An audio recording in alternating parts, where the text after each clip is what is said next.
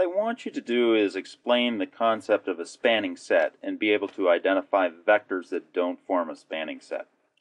So I have two vectors here, u, which is the Cartesian vector 1, 2, and v, which is the Cartesian vector negative 2, 2.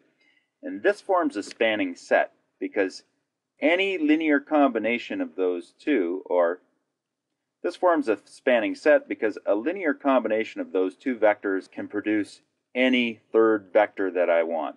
And I can show this just by moving around the Cartesian plane, that if I had a point over here, it's just a matter of me changing these parameters. It's just a matter of me changing these parameters, a and b, in the linear combination, until I can eventually reach that point. So it's just a matter of me sliding these around, and sure enough, I can make that third vector, if it was a vector. And if the point was over here, well, I can change a and b again until I get to the point, and it looks like v is 0. There we go, I can get to that point. That's a spanning set. I can get there using those two vectors in some combination. But there are vector combinations out there that do not form a spanning set.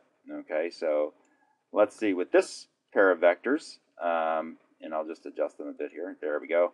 That pair of vectors, as you can see, do not form a spanning set. They just don't. So I can hardly get anywhere on this plane. So explain to me why this pair of vectors doesn't form a spanning set, and how are you going to identify vectors that don't form a spanning set?